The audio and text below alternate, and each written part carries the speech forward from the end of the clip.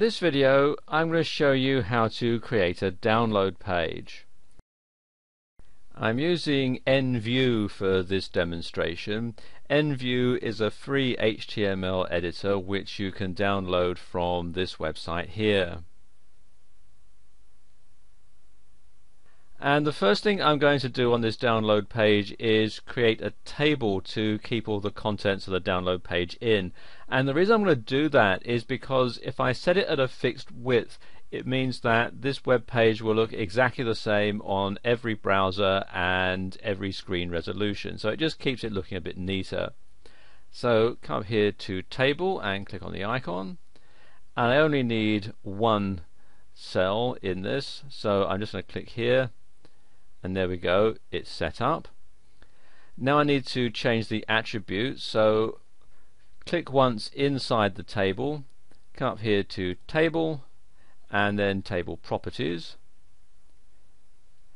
and you can see here it's got one row and one column, and I don't really want it that wide, so I'm going to make this, let's make it 600 pixels, and I want the table alignment to be center, and I'm going to let the background color show through from the main page. I'm not going to have a different color for that, and I'll have a slight border just to keep it looking neat, so I'll have a border of 1 pixel, and click on apply and then click OK, and you can see here we now have our table inside the website. Okay, the next thing I'm going to do is save it, and the reason I'm going to save it at such an early stage is because when I put in the images and the links, I want them to be relative to the web page. So by saving it, I can make sure that everything is in the same directory on my hard drive, and it makes it easier to upload it all to the same directory on my web server. So click on the icon here to save, and it's prompting me for a title, so let's give it a title. Let's say thank you for your order, and then click on OK. You get this pop-up window, and I'm going to save it in this folder here, website. It'll automatically call it the same file name as the title. I don't want that.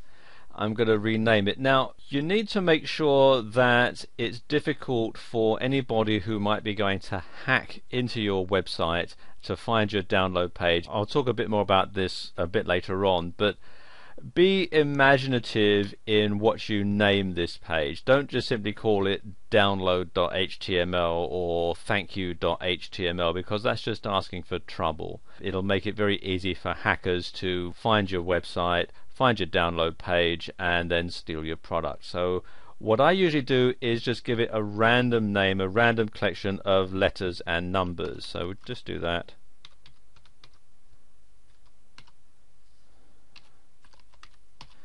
And that makes it very difficult for somebody to hack into it and find my download page. Okay, and click on save. Right, now we need to start filling in the content for our download page. If you sell a product and you're using a third-party credit card processor, it's a good idea to fill in some information about what's going to show up in your customer's credit card statement, so they don't think, oh, hang on a minute, I don't recognize this charge, and get onto the credit card company and complain, and they'll have that as a charge back, and that'll count against you. If you're selling a ClickBank product, they absolutely require you to have this. So let's just enter some information in about that. And there we go, that's put in now. Next thing obviously is you want people to know what it is that they've bought. So I find the best way of doing that is to have a picture of what it is that they've just bought. So let's enter a graphic in here now. So click here where it says image, and then we want to choose the file that we're going to import. And you can see it's an ebook that I'm going to sell here, and I've got the cover graphic here which says fantasticcover.jpg or fantasticcover.jpg. So click on that and then click on open. And you can see this little box here is automatically checked that says that the URL is relative to the page location. That way you don't have to put in a great big long URL. We want some alternate text just in case it doesn't load up into the customer's web browser properly. So let's say this is an ebook cover.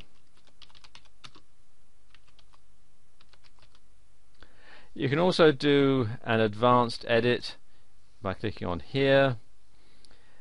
You can show we want the height and width and so on, and the HTML attributes. If you're going to have a link to it, you can put it in here as well. I don't want that in this particular case, so just going to click on OK and then click on OK again.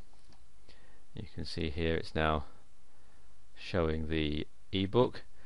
I actually want it in the middle, so I'm going to click on it there and then have it align center.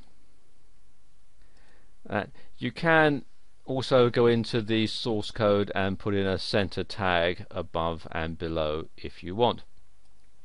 Okay, now let's just put some spaces in. Now you need to have the link so that the person can download your product.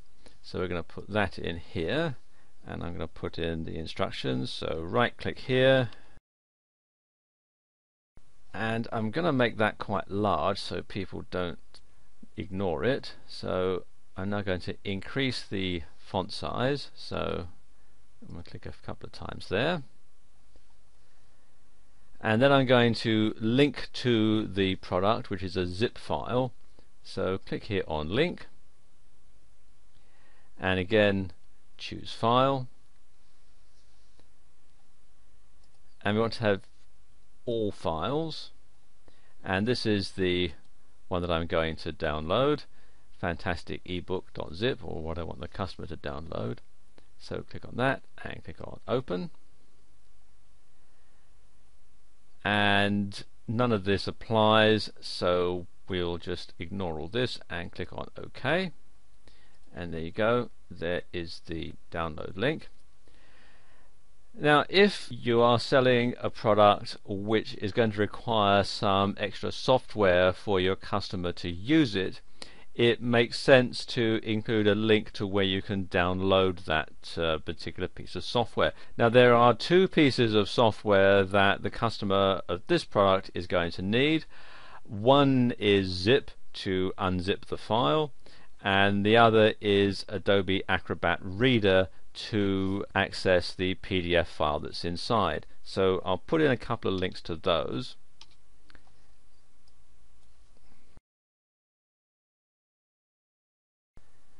Now I'm going to insert the link where people can download zip from. Similar procedure, I'm going to click on the link tab, and I'm going to enter the complete URL into here now. Then you want to have the target where the link is going to be open. I'm going to click this one so that it'll open the link in a new window. And you want to do this if you're going to take people away from your download page so that they don't get lost and then complain that they can't get back to it. So this will open a new window where they can download zip. So we'll click on OK. And I'm going to do the same thing here for Adobe Acrobat Reader. So that's that done.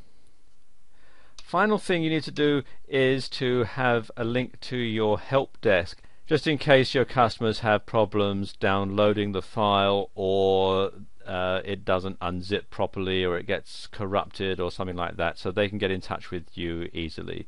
So again, similar thing, another link goes in here.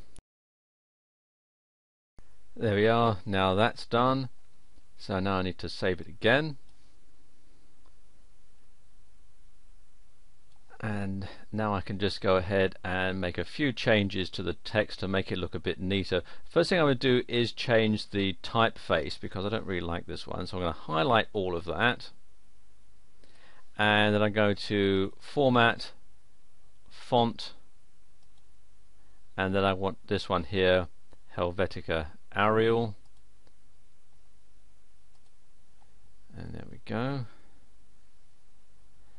You can see it's changed the spacing a little bit, so I don't want an orphan on there, so I'm just going to delete where it says from. The link will still work, as you can see, and then I'm going to put a heading here. I'm going to change this and make it the heading, so come here to where it says body text, click on the little arrow, select heading 1, there we go, and it says thank you for your order, and then I'll save that again. Now the last thing to do is to stop the search engines from listing this, and the simplest way to do this is to edit the source code. Click here on the source code tab, and up here in the head tag area you want to put a meta tag for the robots. So we type here left arrow meta space name equals quotes robots close quote space content equals quotes no follow, no archive, no index, close quotes, right arrow, and then another meta tag which is revisit, so meta name equals revisit, content equals never, and then close the tag. And what this is doing is it's telling Google and the other search engine spiders that you don't want this particular page indexed in the Google index, you don't want it archived in the Google archive, you don't want any links that are on it followed, and basically after you've been to this page, robot, don't come back. So there you go, and save that as well. There are other precautions that you can take to stop your download from being stolen or to stop your download page from being found and hacked into. You can upload it into a password protected directory on your website, or you could use a third-party program like DLGuard to safeguard your download. So there we go, that's how you create a download page in EnView.